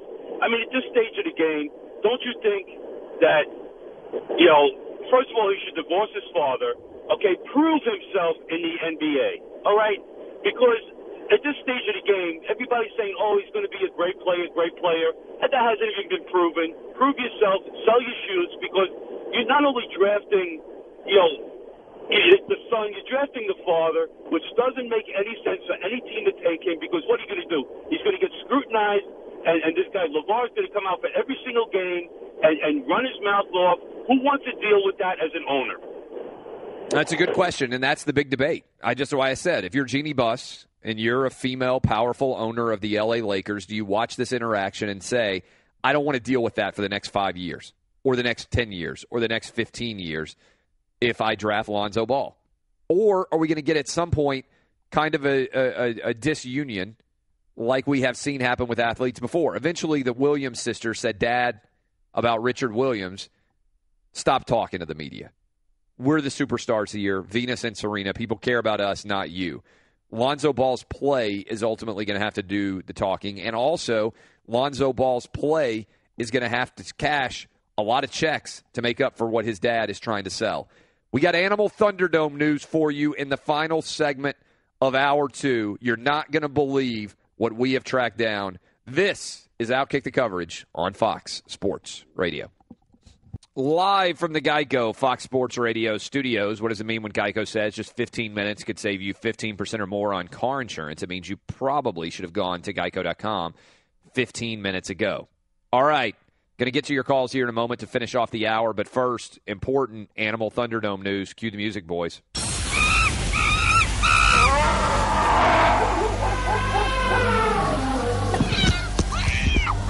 Ladies and gentlemen. I'm just glad I was there. Boys and girls. I thought he thought I was like this ginormous piece of chicken. Dying times here. This is Animal Thunderdome. We go to the state of Florida, a fecund wonderland of many different animal delights. Authorities say a Florida man leaned in to kiss a rattlesnake, but got bitten instead. This is from Bostwick, Florida. The unidentified man was bitten on the tongue Tuesday in the Bostwick area. No idea where Bostwick is. I go to Florida tomorrow for 2 weeks. Hopefully I'll survive. And he had to be airlifted to a hospital where he was listed in critical condition. I hope he's not died since then. Do we know if he's still alive? I don't know. We'll have to do research. WTLV in Jacksonville quoted a friend of the victim as saying he'd been drinking while handling the seemingly calm eastern diamondback rattlesnake, but when he moved toward the reptile as if to kiss it, the snake bit him. It wasn't immediately clear where the snake came from. It is illegal to keep a rattlesnake in Florida without a license. They have rattlesnake licenses in Florida? A rattlesnake license? Oh, my God. That is Animal Thunderdome news. Let's get to your calls quickly here. Karina in Texas. Hey, thanks for taking my call. If I was a female basketball team owner, I would probably still draft him because he's probably going to do well. But he's going to have to do well. But I was calling also to say, as a mom, the person that buys the shoes and the clothing, I wouldn't buy that. I wouldn't buy his stuff for my boys just because listening to his dad. But I also think your callers are right. He probably was just doing this to get more publicity, and we're still talking about it a day later. He's a genius when it comes to publicity. Heard it. What? He's a genius when it comes to publicity. And I think it's a good point. Yeah. Like, you would be less likely to buy your kids shoes for LeVar Ball because, as a mom, you'd be like, this guy's an ass. I'm not buying the shoes based on many reasons, but probably also his treatment of Christine Leahy. Yeah, I mean, I thought he came across as an idiot, not necessarily sexist. I think he would talk like that to anybody that maybe disagreed with him. He doesn't seem to have any, finesse for anything except for my son's the greatest of all time, right? Yeah, no, I appreciate the call from Karina down in Texas. Let's go to Greg and Roanoke. Going to try to get you guys in quickly here as we finish the hour off. Greg, what's up? Hey, first off, I want to say I never understood why Christine had the gig she had. I assumed it was just because she was an attractive female. But what happened yesterday really confirmed that stance for me. I didn't necessarily agree with Ball's treatment of her, but once she started to play the sexism card, that's when I sided with Ball. And it's I liken that to why I voted for Trump. I don't always agree with the things or the way it's presented, but once you represent pushback to this social justice BS, I'm on your side. So, yeah, okay. No, I mean, look, I think you're right. I think that's the reason Donald Trump got elected. I think people were tired of a bunch of pussy willows out there. And we had Tyrone called in and said, right, that I was a pussy willow. And it's true. You don't have to agree with me. I think this was sexist. I don't think he would have treated a guy in the exact same way. I could be totally wrong. I could be totally wrong about that. And you could be right. He could have treated everybody the exact same. Mike in Pittsburgh. Mike, what's up? Hey, Clay, how's everything? Excellent. Oh, good. Hey, look, I wouldn't call you any names just for having an opinion that disagrees with mine, but I wanted to say if you didn't have a problem with Jason Whitlock, them telling him that he would, all he can talk is snacks, what if Christine was overweight and he said all she could talk about was snacks? I mean, it's like there is a double standard there. And when he said stay in your lane, I didn't take it as like he's being sexist. I just thought that it's not the herd with Colin and Christine. It's the herd with Colin Cowherd. Like, she's not a 50-50 co-host. And he was basically saying, like, you read the news and you interact with Colin from time to time when he's talking. But right now I'm here to have a conversation with Colin. So, stay over there. Please don't talk to me. That being said, it was 70% LeVar's fault. And Christine, like the last caller said, she basically, I think, was clinching when she said, "Are you threatening me?" She wasn't prepared for what LeVar was doing, and she needed a couple extra seconds to think. So the threatening me thing kind of pushed LeVar back and gave her a little breathing time to kind of recollect herself. Appreciate the call.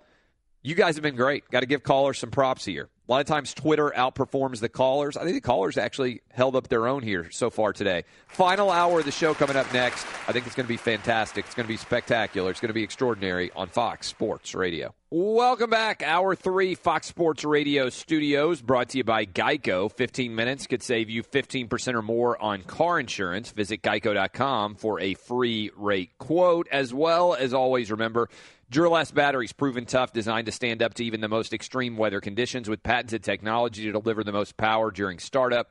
Get in the zone. AutoZone. We're always in the zone here. I'm Clay Travis. You're listening to Outkick the coverage.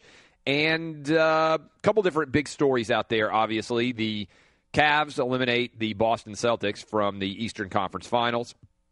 It's only one game, but that series is completely over.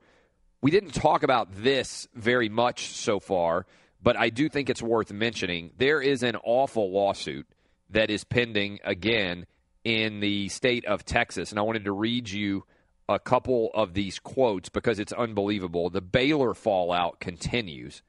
The Baylor fallout continues, and it's an unbelievable situation that's going on down in Waco.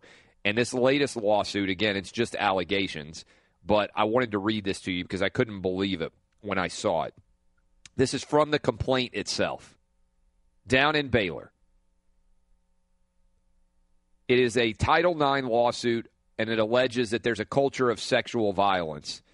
Upon information and belief, prior to plaintiff's arrival at Baylor, members of the Baylor football team had already developed a system of hazing their freshman recruits by having them bring or invite freshman females to house parties hosted by members of the football team. At these parties, the girls would be drugged and gang raped, or in the words of the football players, trains would be run on the girls. The gang rapes were considered a bonding experience for the football players. Photographs and videotapes of the semi-conscious girls would be taken during the gang rapes and circulated amongst the football players. Based upon investigation, plaintiff has confirmed that at least one 21-second videotape of 2 female Baylor students being gang raped by several Baylor football players was circulated amongst football players. Baylor football parties would also feature dogfighting.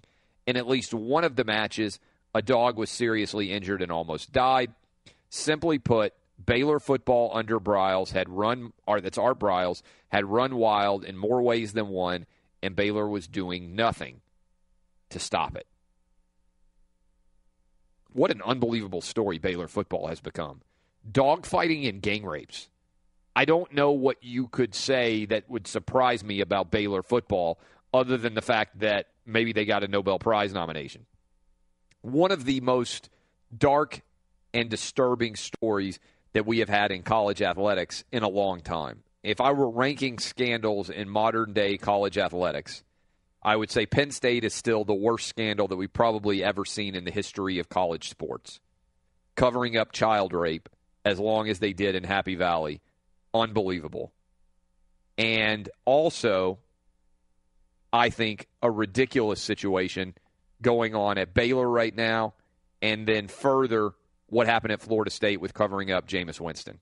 Those are the 3, I think, biggest modern-day scandals, and it's crazy to me that we spend a lot of time worrying about something that's not significant at all, like Ole Miss potentially paying players or Southern Cal having a issue with everything else associated with Reggie Bush.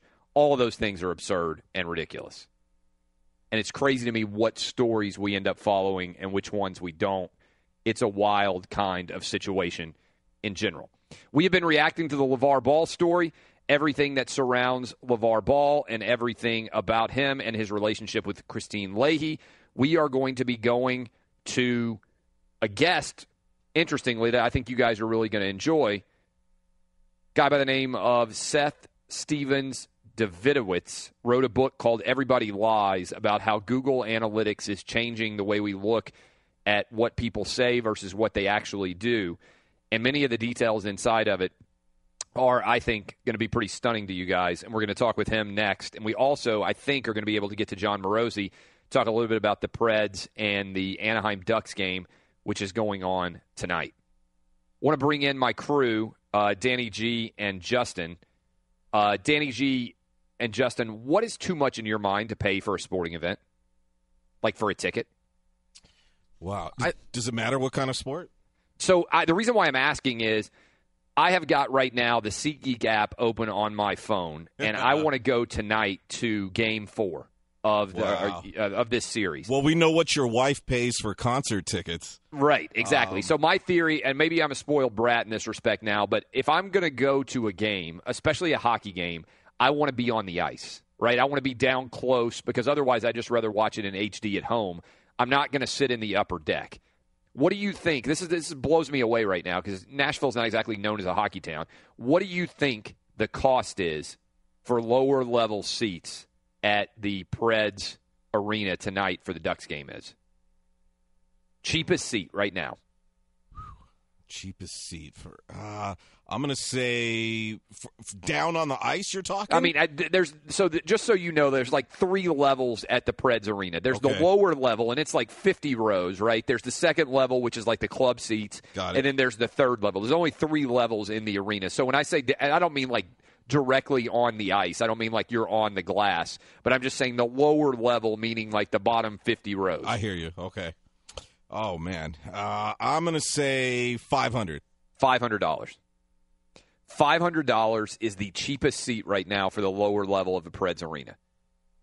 Damn. Would you pay $500 for a hockey game ticket like that? And I know it factors in on some level with income because people can be like, oh, if you make $25,000 a year, that's a lot different than making $250,000 a year when it comes to the overall cost that you're willing to pay. But is it crazy that I told my wife earlier last night when we went to bed, she's like, are we going to go to the game tomorrow? I said, look, I want to go to the game. I want us to go to the game. But I'm not willing to pay $1,000 for 2 people because I'm having to pay for 2 tickets, right? Would I be willing to pay $500 for one if I was going with a buddy? Maybe. But when you're paying for 2 tickets, that's $1,000. Am I being a pussy willow there for not being willing to spend that kind of money? And then look, I'm not willing to go. People can say, well, you can go. The cheapest ticket in the place is $300 to get in the upper deck, but I'm certainly not going to pay $300 to go sit in the upper deck and have a much worse view than I would to just sit in front of my television on HD. Like, if I go, I want to have good seats. Is that a crazy perspective? Well, I think it's probably fair to say that you're more of a casual Predators fan. If I remember correctly, you were able to name, like, what was it, 2 or 3? Yeah, players. So no, I don't think it's crazy to not want to spend that. The most I've ever spent, I think I spent close to $400 to go see the Lakers in an NBA Finals game, and so that was completely worth it for me. I would have. Were those good seats, or were they just get-in seats? It was lower bowl, and it was like the corner. So, I mean, it was probably the worst that you could have in the lower bowl, but still, it was lower bowl. There are hardly any seats available. Jason Martin, you're going as a member of the media. What is the number that you think is a ridiculous amount to pay to go watch a hockey game? I guess it depends on your disposable income. I mean, if I were you, I'd drop $1,000. Me, I wouldn't drop $250. So, am I being cheap though? Like, I now I have a good income, right? But I can't help when I look at ticket prices of thinking in the same way. Like, I wasn't born rich. I wasn't born with a lot of money. So, and I didn't have a lot of money for most of my life. Now I do have a lot of money compared to most people. But I still look at it in the context of I'm not one of those people who's just like, oh, I want to do something, I'm going to pay whatever it costs. Like, I look at it and I say, I can't justify paying $1,000 for me and my wife to go watch a game. Yeah, and I agree with that to an extent. It's like you have to look at it and say, all right, this is 3 hours of our lives for $1,000. And, you know, Justin was talking about being at an NBA Finals game for the Lakers. It's like you're going for the experience. It's like I'm thinking about it, okay, I've never been to a conference finals in any sport, as a matter of fact, at least in any pro sport. So, yes, I'm going to go as a member of the media. If I had to pay for that ticket, as much as I'd like to be there, probably would have priced me out, especially with just moving to Nashville and having some other expenses and things like that. But, you know, you think about it, you look at your relationship to that team, to that city, all that. It's like, I want to be in that building and see that atmosphere. How much would I pay for that? Maybe $200, but I don't think I could go any higher than that. Now, again, I look at my bank account compared to some of the people that would easily pull that off, but I do think you make a solid point about, you know, you're not somebody that just flosses out and, you know, goes and grabs a Lamborghini. And there's a lot of people, and there's a lot to be said for the idea that a lot of people that have built themselves rich, not the ones that have fallen backwards into it, but the ones that have really worked to become wealthy, are that way because they don't spend every cent that they have. And they still value every cent that they make, and they're still looking to make every new cent that they possibly can. I'm still spoiled here in that I won't just pay. Like, I used to be, I don't really care where I sit guy. Like, when I wrote my first book, Dixieland Delight, I had crappy seats in SEC football stadiums all over the Southeast. I literally sat for the SEC title game that year between Florida and Arkansas back in 2006 when I was writing this book. I literally had the worst seat in the Georgia Dome for the SEC title game. I mean, it was almost impossible. Like, I was in the last row, literally the last row of the Georgia Dome in the upper deck because that was the best seat that I could afford at the time.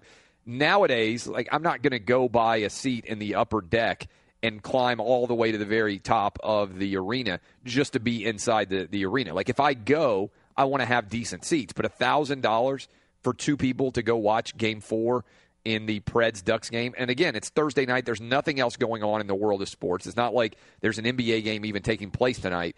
I think it's an interesting question. That's the most expensive tickets I've ever seen for a event like this. I mean, a non-individual game. I understand if it's like a college football game and it's only happening once, or it's a NCAA tournament, championship game, something like that. This is a 7-game series potentially. So it's not like it's just happening once. To me, that's kind of wild. Okay, we've got an interesting guest coming up right now. He is Seth Stevens Davidovitz, and what he did is he's using Google Analytics to prove how much people lie about what they say they do versus what they actually do. The book is called Everybody Lies. It's incredible. The subtitle is Big Data, New Data, What the Internet Can Tell Us About Who We Really Are. He's a huge sports fan, and there's a lot of sports knowledge in here. I read this book in one day, sat down and powered through it. I was blown away by how good it was, by how smart it was. I'd encourage you guys to go check it out. Everybody Lies is the book. We're going to talk to him next. Things like, what are the odds of being an NBA player based on your height? What is the perspective when it comes to what people actually are willing to do? There's so much fascinating sports in here. I'm telling you, you're not going to want to miss this. It's coming up next on Fox Sports Radio. Outkick the coverage here with y'all. Coming up next. Live from the Geico Fox Sports Radio studios. What does it mean when Geico says just 15 minutes could save you 15% or more on car insurance? It means you probably should have gone to geico.com 15 minutes ago. This guy just published a great book. It's called Everybody Lies, Big Data, New Data, and What the Internet Can Tell Us About Who We Really Are.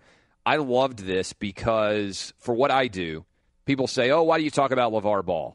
Oh, why do you talk about Colin Kaepernick? Oh, why do you talk about Tebow? Before that, why are you writing about Brett Favre? People say, oh, I don't care about this anymore. And then what's fascinating is I can see the analytics on what people are reading and what people are clicking on and everything else. And guess what? You're all lying to me. When you say you don't care about the story that's typically being covered, you're wrong. Because I see what you actually care about, and it's different than what you say you care about. And we bring in now the author of this book, Seth Stevens-Davidowitz. And Seth, I appreciate you coming on with this great book. Again, the book just came out, Everybody Lies. LeVar Ball is a perfect example to me of what you write about, which is the Google analytic data of what people actually want versus what they say they want is oftentimes very different, isn't it? Yeah, exactly. I mean, I think you also just saw it when ESPN fired all these people, and everyone was complaining that they fired all the serious journalists. They don't want to hear Stephen A. Smith. Why they keep Stephen A. Smith? But that's all anybody wants to watch. So I think in general, people say one thing and do something completely different, and you see this in business and politics and research, kind of everywhere. And there's been a lot of talk about analytics in sports, and you guys, your book has a lot of sports related. You are a sports fan, and I want to hit you with several of these questions because I thought the data in this was amazing. You talk about how the age of when someone becomes a fan is impacted by the success of teams that surround those eras. What age does someone actually become a fan in the research that you've seen, and how is it impacted by what's going on in the world of sports at that time? Yeah, so you see, I did a study of baseball, and you see that there are an unusual number of Mets fans who were born in 1978 and 1961. Well, why 1961? Why 1978? Well, they were 8 years old when the Mets won a World Series. And on average, when people tend to be the biggest impact predictor of whether you're going to be a family or you're an adult is how good the team was between the ages of 5 and 12, and the most important year is age 8. So you kind of get stuck with the team that was good when you were 8 years old. Another aspect of your book that I found fascinating was height as it relates to becoming an NBA player. And this stat was that blew my mind. You said that of everybody out there who is 7 feet tall, legitimately 7 feet tall, you basically have a 1 in 5 chance of playing in the NBA if you were 7 feet tall, which is an amazing percent. Like, there aren't that many 7-footers, obviously, but 1 in 5, that blew me away.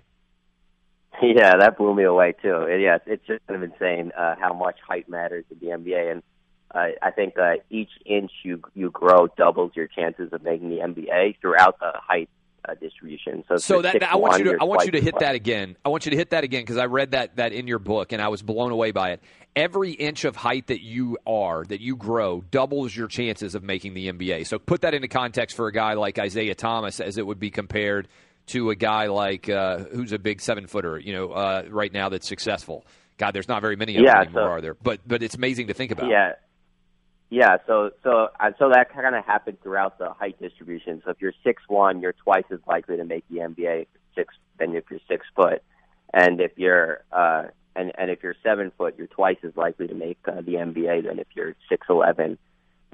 And yeah, it just shows how remarkable Isaiah Thomas is. To have made the NBA at that height, because it really is incredibly rare. If you're under, if you're over 7 foot, you have, as you said, a 1 in 5 chance of making it. If you're under 6 foot, you have a 1 in a million chance of making the NBA. That's an amazing stat. So if you're under 6 feet tall, 1 in a million. If you are over 7 feet, 1 in 5. And I know that, again, probably doesn't strike people necessarily as crazy because you think about it 6 foot versus under 6 feet, 5'11" versus a 7 foot guy. But I think it really kind of brings home the insanity of it. You also, in this data, you get into some fascinating questions and analysis. You also found you're 40 times as likely to make the NBA if you are black as if you are white. Yeah, I mean, that one also probably doesn't shock. I mean, if you look at the NBA and you look at, other aspects of American life, you notice a big difference. But those are the numbers. So it's pretty huge. When you get a fact like that, and it's a fact, it's not racism playing in, like that's a fact. You're 40 times statistically as likely to make the NBA if you are black as if you are white. How do you present a fact without worrying about the racial component of it getting kind of rolled up into it and everybody saying, oh, this is racist to talk about when it's a fact? I mean, that's the reality of what the NBA reflects. I'm just a data guy, so I'm kind of clueless to social norms. So I just say what I find and then let the chips fall where they may, I guess. But I mean, I don't really see why that's why that would be something not to say. I just find it really interesting. I love it. I mean, the data says what the data says. Facts matter, and again, that's a great stat in your book. Again, we're talking to Seth Stevens-Davidowitz. His book, Everybody Lies, is out. It's a great read. I read it in one day. Another aspect of this, and again, it's all about data, and I would encourage you guys, if you're kind of fascinated by the stories that we tell, you also looked at, there's this idea out there that people who come from nothing in the world of sports want it more, that they work harder, that it's better to be basically coming from nothing and become a sports star than to be coming from a middle-class household. And you looked at that from an NBA perspective to try to see, wait a minute, are the people who are more likely to succeed in the NBA really coming from inner-city neighborhoods with single parents, or are they more likely to be coming from dual-income, stable parental households? And I thought, at least as we're talking about the NBA and the NBA playoffs, that your results here were striking and intriguing as well. So there's been this idea for basketball for a while that, how can suburban kids compete with, inner city kids in poverty? They want it so much more. They're desperate to make it in the NBA because they have no options, and that's just totally not true in the data. In the data, actually, you're about twice as likely to reach the NBA if you come from a middle-class background than a poorer background. So it's a huge advantage to come from a two-parent home, to come from the middle class or even upper middle class, to come from parents, not come from teenage moms. I mean, there are obviously exceptions. There's LeBron James, who was born to a single teenage mom, and his father was in jail, but that's really the exception. On average, you see more people like Michael Jordan, I guess, is a classic example, who came from a two-parent middle-class home, born in Brooklyn and raised in North Carolina. And you said also that if you listen to an NBA game, that also will make sense sometimes because you can tell by names. Literally, I think the Freakonomics guys did an analysis based on the uniqueness of names, whether or not you could almost tell based on educational levels, based on names. And you pointed out, if you listen to an NBA game now, like, for instance, the Golden State Warriors, you've got Steph and Clay and Kevin, three guys who sound like, that's pretty suburban names, right? Steph and Clay and Kevin. Yeah. They happen to be black guys who are three of the best basketball players in the world, but it isn't exactly sounding like it's an inner city, name, right? Right, exactly. So African Americans from poorer backgrounds tend to have unique names like LeBron or names that aren't given to anybody else in that year, made up names. But if you listen to the NBA, and this is among poor African Americans, about 30% of names will be unique names that you've never heard before. But if you listen to the NBA, there are a few of them, but there aren't that many. There are many more names like Kevin or Steph or Michael or James. So that basically you can tell if you just listen closely, you see that you see where the NBA players really come from, which is from better backgrounds. We're talking to Seth Stevens Davidovitz. Last question for you. What surprised you in the world of sports? And this book is not just about sports. It's about data in the modern era. Book's called Everybody Lies. I read it in a day. I can't tell you how good it is. What surprised you maybe the most as a sports fan about data that you have found that didn't necessarily correspond with what you expected to find? I did this study on Super Bowl. It wasn't sports in general, but on the effects of Super Bowl ads. advertising. Yes, it was an incredible section of the book. Yeah, so you can't. I think that who the hell buys these stupid Super Bowl ads? You put a celebrity, next to pistachios. Like, is that really going to make you buy pistachios? But you see very clearly in the the way to test it is to compare product purchases in cities that made the teams that made the Super Bowl and cities of teams that just missed the Super Bowl, and you see a huge uptick in these product purchases. So these seemingly stupid ads are incredibly effective, and that really, really surprised me. Yeah, that's a great part of the book. You looked at movie advertisements, and you adjusted it based on the teams that were playing in the Super Bowl and tried to compare the gate for a movie, and you found that these ads, even though they might cost $5 million, pay for themselves sometimes 2 and 3 times over in terms of the reaction that they provoke among the audience that's watching. Yeah, exactly. Just tons and tons of people are affected by these ads, and I think advertising in general is probably more effective than we like to think, because I think people like to think that they're not that influenced by advertising, but I think we all are very much influenced by advertising.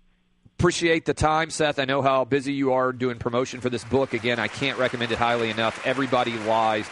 Seth Stevens Davidovitz. It is out just recently. I read it in one day. If you like anything about what it's called, Everybody Lies, because everybody lies about their Google Analytics. Appreciate the time, my man.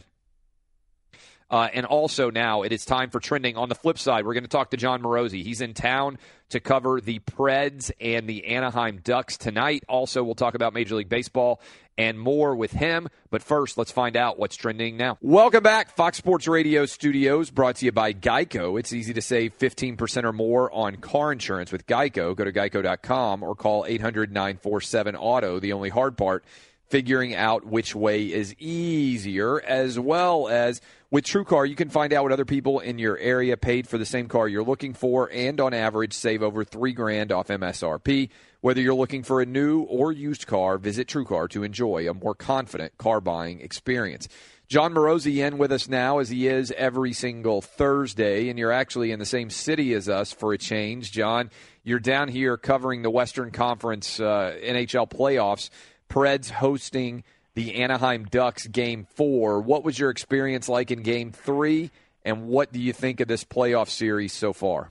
Incredible, Clay, and certainly I had heard from so many fans and so many people that work in the game that the atmosphere at Bridgestone Arena right now is the best in the NHL, and I would have to, from my experience, agree from a standpoint of the noise of the building, the chants. I love the live music that you have there in between periods at Bridgestone Arena. So everything about it lived up to the hype. And I really think as well, you look at the way Game 3 unfolded, and the Predators crowd, I believe, played a pivotal role in the way that the game unfolded. I think that in the third period, you thought maybe there was a decent chance that Anaheim could hold them off. Of course, Anaheim enters that period with a lead after scoring the power play goal following the fight in the second period, which was a story unto itself.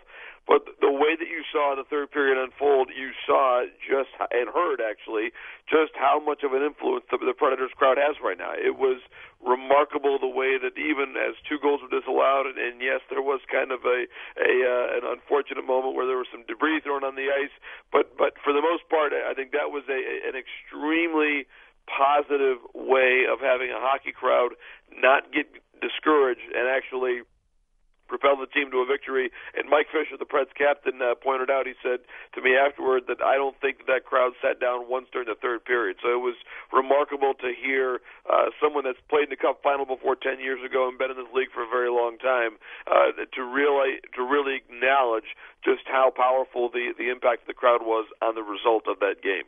How even is this series? Clay, to me, it has been extremely even. I think the Preds have been the slightly better team. I think that if you were to ask, and clearly it's a 2-1 series lead for Nashville, but it's been very even. And I think because we have probably in the first period of Game 3. They were the better team in the latter two periods, I believe, of Game 2.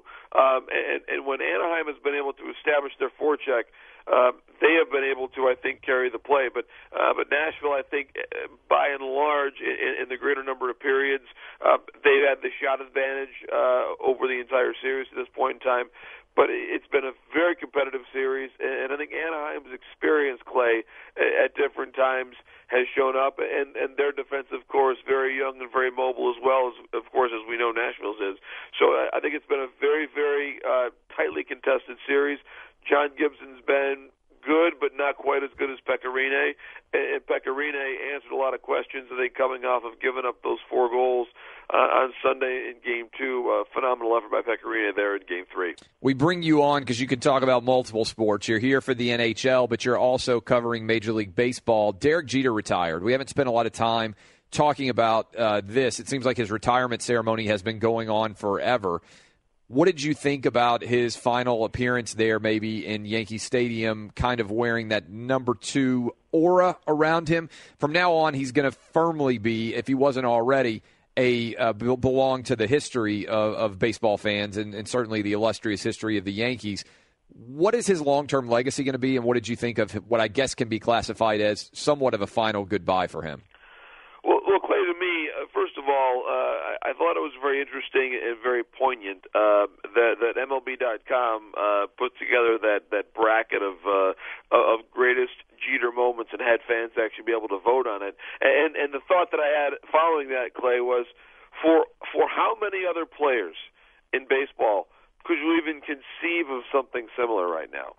And I don't think there is anyone that's even close in terms of being able to fill out an actual bracket of 16 different moments. When you think about it, you and I have spoken a lot about Mike Trout, Bryce Harper, what their careers can become.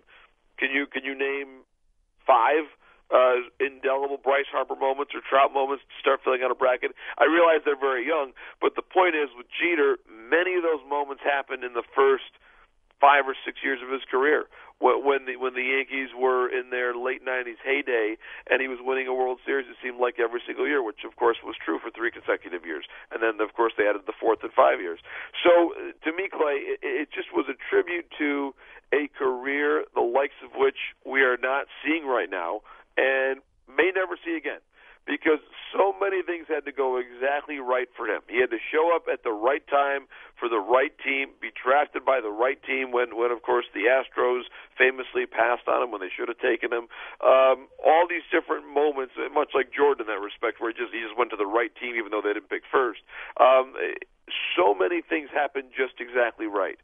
And I think it was a reminder to me that we are not going to see, I believe, someone of that type of nature in a very, very long time come back. And I think too, Clay, it was a useful, to your point, closing of that chapter, because who knows, in a year's time he might be the owner of the Marlins. He might be involved in the business of baseball in some other way. So I think it was important that this moment happened before that aspect of his career gets going, and I think it was just one more perfect tribute in a career that you think about his last swing at Yankee Stadium. It just could not have been more storybook for Derek Jeter. Houston Astros have the best record in baseball right now at roughly 16, 17 games over 500. Right. Is that going to be able to be sustained? Do you think that they're for real? Their winning percentage, Clay, I think eventually will come down a little bit because it's just so hard. In baseball, very rare. If you look at the standings at any given time, and it's even true right now, it's sort of an interesting little baseball experiment. Go there and count the number of teams whose winning percentage is higher than 600 or lower than 400. It almost never happens. I mean, there's maybe a handful of teams that are either great or really awful at any particular time, but you can count them on one hand. It's the old canard, right? Baseball, exactly. They always said you're going to win 60 and lose 60 exactly. is what you do with the other 40 that matters. Completely true. So baseball is almost always played within that range of 400 to 600. It's just the way the game is played. That being said, so do I think Houston's winning percentage will come down a little bit? Yes, I do. But do I think that right now they're the best team in the game, not just in record, but in the way that we watch them play on the field? I believe that as well. I think that their lineup is so deep. You look at the moves they made this past offseason. This is a team that's still the guts of it made the playoffs in 2015, but for one bullpen meltdown in the eighth inning of Game 4 of the division series against Kansas City, that team is going to eliminate the eventual champion Royals in 4 games. That's how good that team was in 2015. They wobbled a little bit early in 2016, but for the last 4 months of that season, they were really good. So really, but for a rough start in 2016, they've been one of the best teams in the game since the start of the 2015 season. And so we're just seeing a continuation of that, plus, Clay, the additions of Beltran, McCann, and then Josh Reddick. So they have added veteran bats to what was already a really good lineup. Bregman has continued to evolve and develop. Correa, we know, one of the best players in the game. Springer, I love George Springer, everything he does. So their lineup, their position player group, I believe, is the best in the game. Now, pitching, we can ask a question of, do they need one more starting pitcher? Maybe, but the good thing about it for them is that there is going to be a very good supply based on the number of teams that we've got that are likely sellers. You should see some starting pitchers moving at the deadline this year. So they are in a really good position. I think it's always a great story when you have a team that's never won the World Series that has a chance to do so, much like the Preds in the NHL playoffs right now. So I think that it's a great story for the game. And again, I believe in the game of baseball, they are the oldest franchise to never win it, going back to their days as the Houston Colt 45s. We're talking to John Morosi. Final question for you. We're roughly 40 games, thereabouts, into the Major League Baseball season. A quarter of the way, basically, through the season so far. What would you say are the one or two biggest storylines? A lot of people, frankly, are not all in on baseball, right? I mean, they've been busy watching the NBA. They've been busy watching the NHL as those seasons kind of come to a close. What to you stand out the most about a quarter of the way through the baseball season? What are the couple of biggest stories to you? I would say this, Clay. First of all, we're seeing, I believe, a revival of the American League East as what it used to be. I think we're seeing the Red Sox and Yankees, and I think there's always that great talking about bromides of baseball. You can never go wrong pointing out how good they have been, and I think that division specifically, Clay, the American League East, I think it's getting back to what it was 10 years ago, because the Yankees are back with Aaron Judge and that group, and we see the Red Sox with Mookie Betts, who is still not that old of a player to begin with. He's not a rookie like Aaron Judge, but he's a very, very young player. So I think we're seeing the reestablishment of that rivalry and the reestablishment of those two teams, the Yankees more so than the Red Sox, as being World Series contenders. So I think what we've seen from Aaron Judge is a phenomenal story. I also love the fact that on the West Coast you've got the other flagship team in the Dodgers with Cody Bellinger, who is off to a phenomenal start in his career as well. So I would say it's the reestablishment there of the East being what it used to be. And then I think you look around the game, and you'd have to say this, the Cubs off to a bit of a slow start. That's a big storyline. We thought this team, and they were widely predicted by many experts entering the season. Oh, my gosh, how could anybody but the Cubs win the World Series? Look how strong they are. Well, I think their pitching has regressed a bit. And Theo Epstein is preaching calm right now, as he should. But this team, Clay, is not at all the team that it was last year from a record standpoint. They still have a lot of the same players, but there's just not quite that same vigor about them. I think there's a step back where they're not quite as lively. I think part of that's they played a lot of baseball in the last 2 years. Their pitchers have expended a lot of pitches the last 2 years. So I think that the Cubs are not looking like their 2016 selves, which I think leaves the National League in a very wide open state. Outstanding stuff as always. John Morosi, enjoy the game tonight between the good old Anaheim Ducks and the Nashville Predators. I'll be there. Can't wait to watch myself. Like, cannot wait. And again, your hometown, your city has been phenomenal. Great people, and it just, I love the passion, by the way, of the fans in this town for hockey. When we got in, we walked into a restaurant, there was one TV on, it was on the other series, Pittsburgh, Ottawa. So it is total hockey immersion, as you know, in your town. Nashville is showing itself phenomenally well to the hockey world. Appreciate that, my man. We'll talk to him again next week. I am Clay Travis. You are listening to Outkick the Coverage here on Fox Sports Radio. Live from the Geico Fox Sports Radio studios. What does it mean when Geico says just 15 minutes could save you 15% or more on car insurance? It means you probably should have gone to geico.com 15 minutes ago. A lot of you reacted yesterday to our James Harden interview about the lawsuit that's been filed against him. Just so you know, cleaning this up, I reached out to Rusty Harden, who is the criminal defense attorney representing James Harden, gave him an opportunity to come on the show and respond to the allegations that have been made against James Harden. He did not want to do that. So we did try to give equal time. If you listened to yesterday's show, go back and listen to it if you didn't hear it. Blockbuster accusations against James Harden that he paid $20,000 to an individual to beat up somebody based on a Facebook post that had been posted. And that he watched that beating from inside of a strip club on his FaceTime. That is a wild allegation, and it could be substantial criminal liability in addition to civil liability for James Harden. Again, we had his attorney reached out to him, offered him an opportunity to come on and respond, and he declined. Jason Martin, got to be quick, but give us the Tebow watch. Last 3 games, 0 for 10 at the plate, struck out 5 times, averaged down to 227, but that's burying the lead. From the New York Post, quote, "They were warming up and throwing in front of us, and I wasn't paying attention," said Doug Brusman, who brought his 13-year-old daughter to see her idol play. The dream location turned into a painful encounter when the former NFL QB overthrew a ball to a teammate, zoomed right underneath the railing, and found its landing pad on Brusman's nether regions. A guy screams, "Watch out!" and as he's yelling, the ball comes right through the railing and hits me right in the nuts. It was a direct hit, unquote. This was Tuesday before the game. Tebow, no hits in his last 3, but he did crush somebody in the LeVar balls. And that's your Tebow watch for this Thursday, May 18, 2017. Very well done there by Jason Martin. I'd encourage you guys, as always, to go back, download the podcast. Millions of you are going to do it in the month of May. Thank you to everybody out there who's been listening to the show. Thank you to the 250 AM and FM affiliates, and also all of you on Sirius XM Channel 83. I'm sure there'll be some fireworks on Fox Sports Radio later today. Encourage you to tune into the herd. Hear from Christine Leahy. We talked a lot about the LeVar Ball incident. We talked about Baylor, and we talked about the fact that the NBA playoffs are basically over, and we need to start the NBA Finals right damn now. Make it an 11-game series.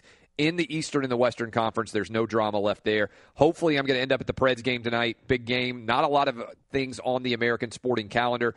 Check out Preds Ducks if you want to be entertained tonight. Best event that's going on in the world of sports. I am Clay Travis. Thank you for the time.